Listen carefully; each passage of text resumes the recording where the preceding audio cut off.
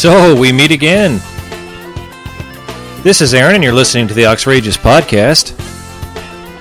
It's been a long bye week, but we finally have another game to talk about. So come on in and let's get going.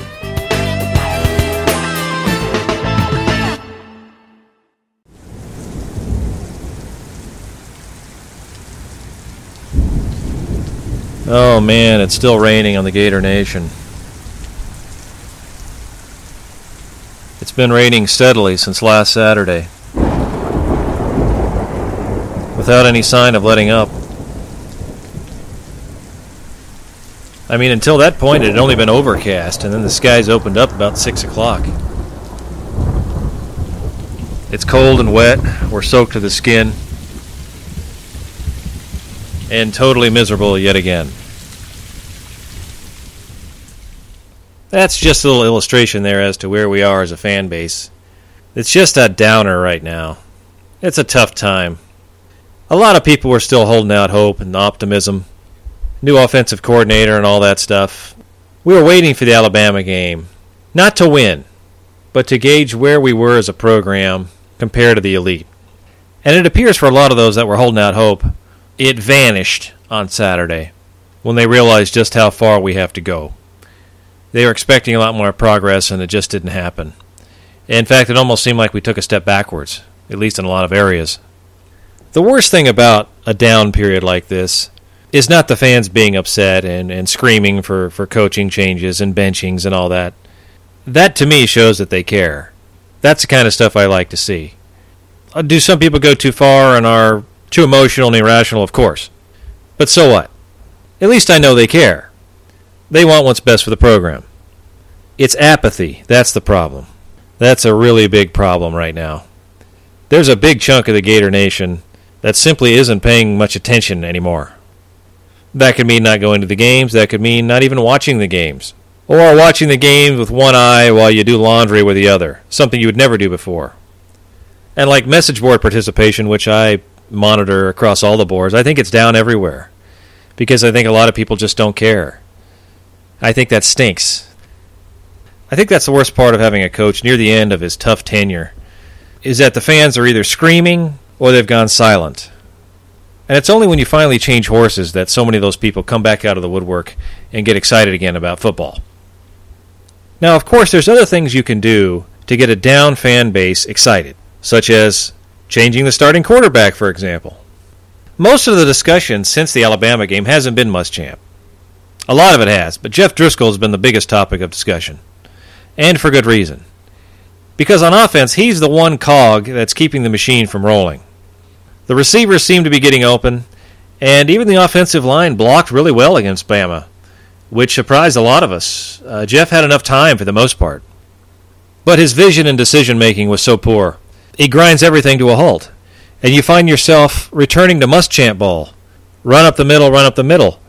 But I think that's a direct result of Jeff playing so poorly. Now, ultimately, it goes back to the coaches because they're the ones that get Driscoll prepared, and they're the ones that run him out there. So here's Will Muschamp on perhaps the hottest seat in college football. An absolute no-brainer decision for him should be, I'm going to put Treon Harris out there full-time and let him go. And why? Well, one, because it'll excite the fans. The fans haven't had something to be excited about in years. That would excite the fans to see that kid out there. Secondly, as a true freshman, he's expected to make mistakes. So when he inevitably makes some mistakes, the fans are going to shrug their shoulders and say, he's a freshman, he's going to make those mistakes. He's going to get a pass on those mistakes. They're done giving Jeff Driscoll a pass. It's been too long now. Thirdly, the fans would give Muschamp credit just for trying something new to get a spark. Even if it didn't work, he'd be given credit for it. And fourth, he may just go in there and kick butt. So, saying all that, it makes too much sense. There's no way Muschamp and the boys will do it. That kind of decision goes against every fiber of his being, throwing a true freshman in there.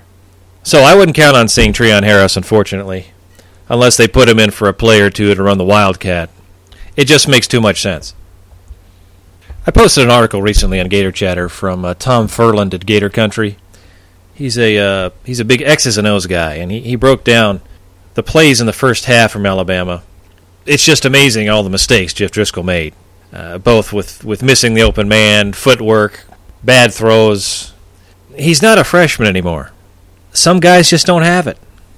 Not that Will Muschamp has a problem with that. We keep reverting to mushball, and I think he's just thrilled. Because we all know he doesn't like the hurry-up. He doesn't like the up-tempo. He doesn't like Kurt Roper's offense. We knew that coming in. But we were promised all these things in the offseason. No huddle, 18 seconds between snaps. It's a shame so many of us fell for that. And at press conferences this week, Will Muschamp and Kurt Roper both sit up there and say, we're behind Jeff Driscoll 100%. He gives us the best chance to win. They're going to play it safe. And really, that should be Will Muschamp's slogan. Will Muschamp, play it safe. I can see it on bumper stickers. Total opposite of Steve Spurrier, really. And his obvious disdain for the fans continues during these press conferences. He says only a tiny minority of fans are negative about Jeff Driscoll. Almost everybody in the Gator Nation is supportive of him. That is total nonsense. And he has to know that. At any rate, we got a game to play this week. We got to go into Tennessee, and this is different than the past years. In the past 6, 7, 8 years, both the Tennessee players and their fans knew they weren't going to win. They knew it ahead of time. They had hopes and dreams, but they knew they were going to lose. This year's different. I don't think they feel that way this year. I think they believe they're going to win. Genuinely believe they're going to win. And I think the crowd can feel it. They smell blood in the water. They're definitely going to be turning out for this one. And Worley's a pretty decent quarterback. He can sling the ball around a little bit. Our secondary is going to have problems. The Tennessee fans, though, are still funny. All this gushing about Butch Jones. I've heard so much gushing about Butch Jones from a number of Tennessee fans. And if you read the articles, they just gush and gush. They just love themselves some Butch Jones. Now, he's done nothing yet, mind you. He's won nothing. He's 7-9 so far. But evidently he's saying and doing the right things other than on the field. And they just think that he's the man, even though he was their 10th or 12th choice in their coaching search. So we know Butch Jones talks a good game, but I'm not convinced he can coach a lick any more than Derek Dooley. I guess time will tell on that. But the Tennessee fan base has been pulled down so much over the last 5 years that moral victories count as real victories. And that was the mentality going into Alabama. No one expected to win. But can we hang with them? Can we stay with them? Can we pull out a moral victory? This kind of thinking would have been unthinkable just a few years ago. And I don't enjoy being down in the dumps, and I don't enjoy having these negative podcasts, but the team has to give me something to be positive about. And I've heard several times in the last couple of weeks, fair weather fans. These fair weather fans need to go away. They need to hit the road. Complaining like this isn't being a fair weather fan. Walking away, not caring, not watching the games, that's being a fair weather fan. Fans that don't care don't complain. Everyone wants the Gators to be successful, and they care about what's good for the program long term. So this game's a critical tipping point, both on the rest of this season and in Will Muschamp's career. Let's face it. If we lose this game, we're almost certainly not even going to be bowl eligible. So, now that I've cheered you all up, let's do an interview. Today I'm going to talk to Shaun Hale, a Gators season ticket holder residing in Tennessee, not too far from Knoxville. He's been known on the message boards for years as Tennessee Gator. Shaun, it's great to have you on the podcast this week. Well, thanks, Aaron. It's great to be on with you. Thanks for the invite. Shaun, first thing, tell us a little bit about your history as a Gator fan. Well, I'm 47, married, father of 5, and we moved to Tennessee back in 2000. But my Gator roots go back. Some of my early childhood memories are being at Florida Field. My dad was a huge Gator fan, season ticket holder, so my Saturdays were spent at that time before it was the Swamp at Florida Field. And remembering those names, the Gaffney brothers, going back to, I believe his name was Posey, was a field goal kicker in all those games back during the Doug Dickey era. So that's some of my first memories of Florida football. I had a couple siblings go to UF. One was in the Gator band. And I've just been a lifelong Gator and been glad to be part of the Gator Nation. But I've been a season ticket holder for many, many years. Dad went back years when I was a teenager and got us tickets. I said, "What do you want for your birthday?" So got the season tickets, and I've had them ever since. And our first season was in '83. I was able to actually witness that Wilbur Marshall game against USC. So we've been there ever since and still have them today, and we'll be packing up the kids next week, headed down for LSU. Well, it's Tennessee week, which of course is one of the reasons you're here, and I know you live not too far from Knoxville, and you've had a number of years now to deal with the Tennessee fans, and we wonder about how they are here from afar in Florida. But can you give us an idea a little bit about what are the Tennessee fans like up there? Well, we moved up here in 2000, so the last 14 years have been really exceptional. When you've had a run of 11-3, they're pretty docile to a degree, but you've got, just like any other team, you've got some that are really rational about what's going on, and you've got some that are extremely delusional about how things are. But up here in the Vol Nation, they've been somewhat tolerable, but when you've had the streak that we've had 9 years in a row, it's good times, as I call it, being a Gator on Rocky Top. Well, you just mentioned 9 years in a row. As you lead up to the week of the Gator game up there, what's their attitude? Do they have an attitude of, well, this is the year, or do you think they kind of feel defeated beforehand? Well, I'm going to tell you, if you was asking me that question at the beginning of the season, I would have told you that they were already chalking this game up as a loss. This year, it's different. In years past, they know what was coming. They'd want to try to convince themselves that they were going to win and that they think they could win. And in some years, they've had the ability that they could win. But this week, it's very, very different. There is a calm sense of, I'd say, confidence amongst this bunch up here. And they know that they've got a team that it's probably the right combination, or could say the perfect storm of what could happen in terms of them actually being competitive this year with us. Shaun, what are your overall thoughts on the Gators so far this season? Cautiously optimistic is what I keep saying. There's parts of me that wants to be really disappointed in how to react as far as how things have gone. And I say that because we're only 3 games into the season, should be 4, and we're not seeing what we thought we'd be seeing. And like I said, if we would have talked at the beginning of the season, all the hype that we've had there, we thought that we would be seeing a lot of things that are different with this team, going from just seeing better quarterback play, better decisions by the head coaching staff. Just thought that we would actually see a progression. But in my opinion, we haven't seen that yet. Did you feel Muschamp needed to be replaced after last season? Yes, I did. I thought that would actually happen, but obviously it didn't, and we've had to deal with it this year. I can understand. I see both sides of it, but I really thought if that was the time to do it, it should have been done. But then again, really, who would we have gotten to replace him? So it was kind of a catch-22. Shaun, the Tennessee fans seem to be really fired up about Butch Jones. Do you think he's any different than the last couple of guys they've had in there? I mean, we've seen this kind of thing before from them.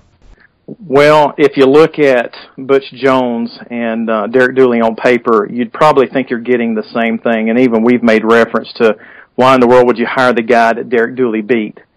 But I can tell you just from seeing the guy up here, he's got these folks engaged. He's got them bought into what he's doing. Super nice guy. It's hard to really dislike him from that standpoint, but he is really going about this the right way to build the program the way it needs to be. Now, will he be successful? That all remains to be seen, and will the UT Nation give him time to do that? They can be pretty impatient, and that's the expectation today, is people want those results rather quickly. But in my opinion, you can go ahead and chalk this up as a year he gets a free pass. He's probably not going to get a warm seat until sometime next year. If he were to lose to Florida this year and next year, the seat will get toasty pretty quick. Shaun, what do you think Tennessee is going to do this week to finally beat the Gators? Well, I'm going to tell you, if I was coaching on a Tennessee sideline, I'm going to put 8 in the box. I'm going to make Driscoll get in his uncomfortable zone, and I'm going to attack him. Until he does anything different, that would be the first thing that I would do from a standpoint defensively. Offensively, I'm going to attack the secondary. That's proven to be a weakness so far, as far as Florida is what they've been dealing with defensively. But that's where I would attack. The run game, I think, would be very hard to attack Florida's front 7 right now, but that's how I would face it. So on the flip side, what do you think it's going to take for the Gators to beat Tennessee? What kind of things are you looking for? Well, it's going to take it's going to be a big effort. You're going to go into Neyland there, and they're going to be really fired up. They're talking about checkerboarding out the stadium this week, so that's going to be, the crowd is going to be the main factor they're going to have to deal with. But there's four things I really think that it's going to take to do it. And one is going to be able to control the line of scrimmage. They do have some younger guys on there that are inexperienced, but it's not like they've thrown a bunch of freshmen on the line. They've only got two true freshmen on the line, but they got a lot of redshirt juniors on there as well. So we can control the line. I think Florida's got the advantage as far as both lines of scrimmage there, especially our front seven on defense. Two, probably the biggest critical thing is correcting those miscues in the secondary that we saw. And if you go back and you watch the games, and I think I have to even throw a shout out there to Sasquatch. He even mentioned it. It's more like been blown assignments and miscues, and that's correct. These guys, when you look at it and they button down, they can stay on these receivers, but they're getting in the wrong positions and they're making the wrong calls defensively back there. So that's why these guys are wide open in the last couple of games. So they got to do that, because I really feel Tennessee with Worley, and it may be Peterman, because Worley still, he got that injury against Georgia, so it could be him. And then the third thing is, normally with this game, it's been whoever's outrushed the other. And I believe that Florida's got the edge there to do that, to outrush Tennessee. You're going to probably see Marlon Lane's not going to run much. They're turning this over to the Hurd kid, and he's been running pretty good. So I think our front seven, if they keep him hemmed inside, they'll do good. I don't see him really getting to us from sideline to sideline. But the last thing, and I think the most key critical part of it, it's going to be Will Muschamp and Jeff Driscoll. And the reason I say that is we've all noticed a post here in the back on Gator Chatter that it's all about quarterback play. And I think that is the biggest issue that we've been dealing with. And if Will gets in a situation that he has to put Trayon in, I don't know if he's ready to pull that trigger for some reason. And I really don't understand that. But we go as our quarterback goes, it seems to be offensively. And I think we have not seen the true playbook that Roper has brought from Duke to its full extent, because we've been limited by Jeff's, what I call, consistently inconsistent play. And I think if it comes down to that, it's going to be Muschamp's ability, whether he feels that he can insert Trayon in there. We know the kid can probably do it, but how do you know unless you give him a shot? So I think if those four things, if we can do that, we're real good at the turnover margin. And if we can control that and those things, I think that's probably what we can do to win the ball game. For the Gators, a lot of people feel that this is the game that's going to determine the rest of the season. You think that as well? Absolutely. This is a must-win, and I don't know when we've ever said that a Tennessee game is a must-win this early in the season, but we've got to do this. It will set the tone definitely for the rest of the season. Shaun, I really appreciate having you on this week. Okay, thanks, Aaron. Okay, Shaun Hale, everybody. Very, very, very nice guy. And as I usually say, if you've gotten this far in the program, thank you very, very much. You're a true diehard if you're listening at all these days, and don't let any of those people tell you that you're not a real fan. And, of course, if you haven't done so, come and visit us on Gator Chatter. One thing you can say is there's always lively discussion going on, whether you agree with it or not. Come, register, jump right in the middle of it. That's the fun of it. It's a great place to come and vent with your Gator brothers and sisters.